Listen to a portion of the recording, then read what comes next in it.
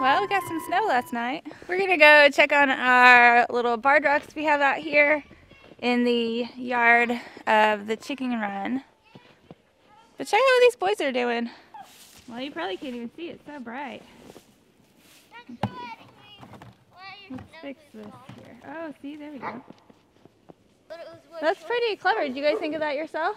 There's buckets up there that Sean kept doing. Oh. Kept packing it down, so I thought we could do a bigger one. Yeah. Looks like we're gonna have an epic snowball fight here pretty soon. Let's open up the chicken run. I don't even know if the chickens will want to go out. They're usually pretty skittish about snow. Oh, Mom! You got some eggs! We got 2 more eggs. Let me see. Here, I'll put this. Wow! I'll take these. Okay. We'll put them in your pocket so they stay safe. This windbreak that Jeremiah made works really well. I mean, of course it's still cold in here, but there is no wind coming through until I open this door right here. You know, chickens have thousands of feathers, but so the cold is not really something that you need to worry so much about with them. But this just helps us to take care of them a little bit better and keep them out of the wind, which of course nobody likes to be in cold wind. What'd you find? A fiddle. Pretty. For me? Yeah. Thanks. From that chicken.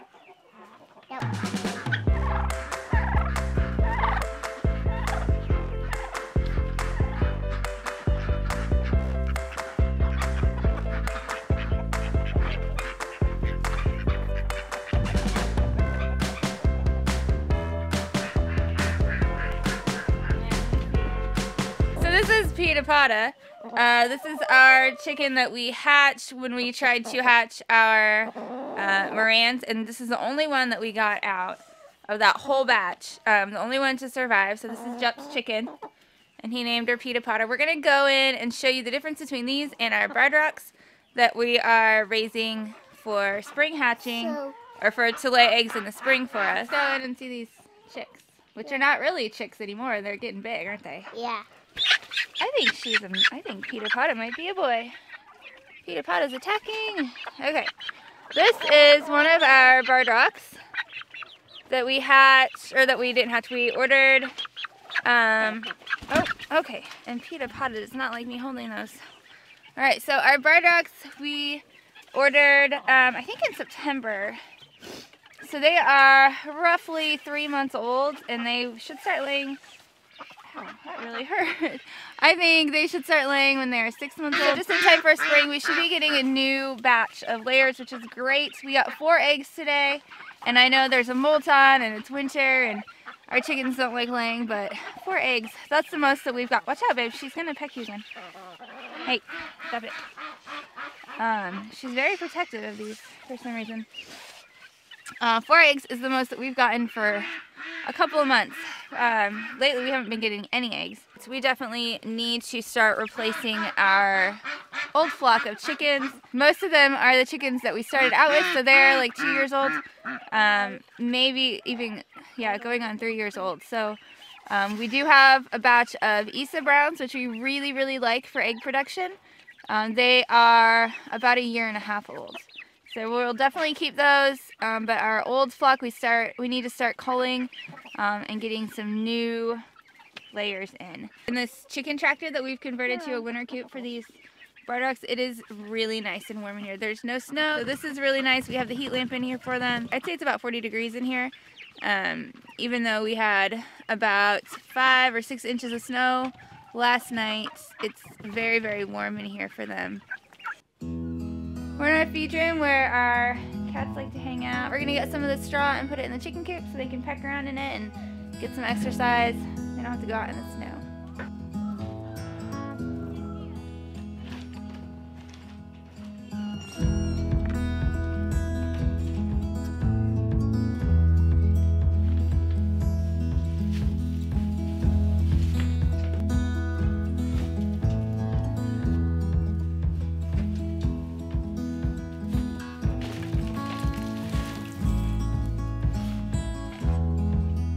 This one's my favorite.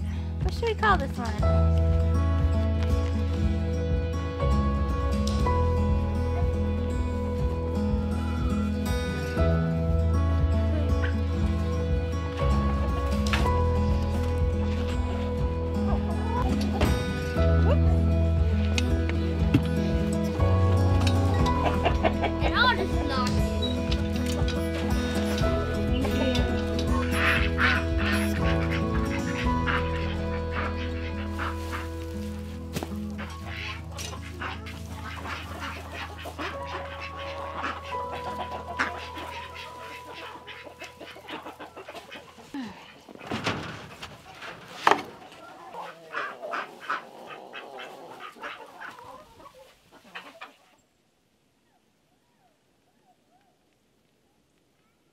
I figured that a snow day was the perfect day to make something spicy. And I'm making salsa from our tomato sauce that we made over the summer, and peppers that we grew, and garlic.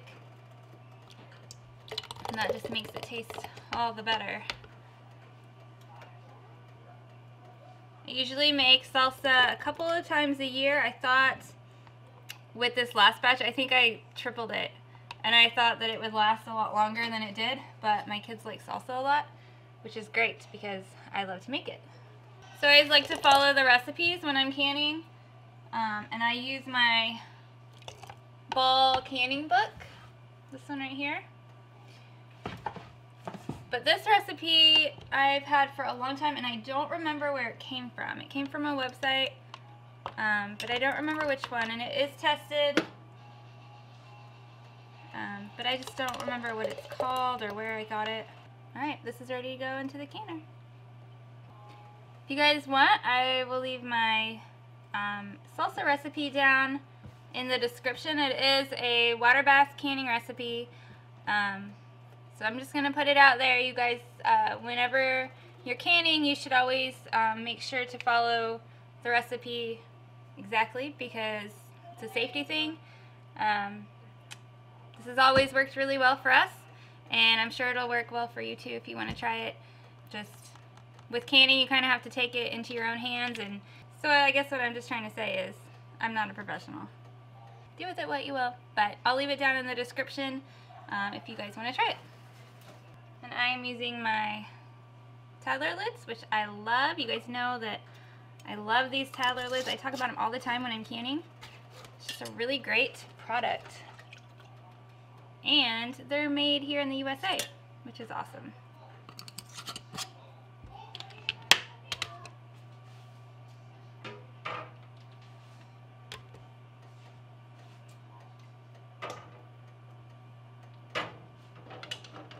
Alright, so I've got a lot of salsa left. I actually doubled this recipe because I know that we will definitely eat it. I have a lot left, but my canner is full. So I'm going to go ahead and water bath can this. And for that, you just need a pot and a lid.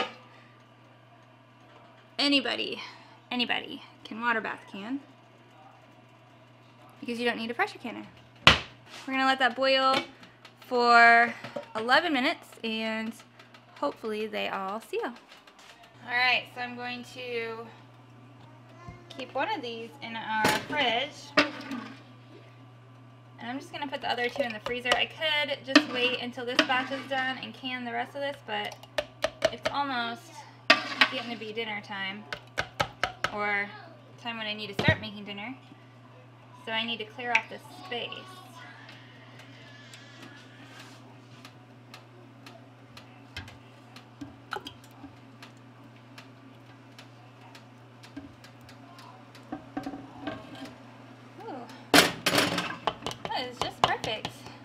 Well, thanks for coming along with us, guys. I hope that whatever the weather is where you are, that you're enjoying it. We'll see you guys next time.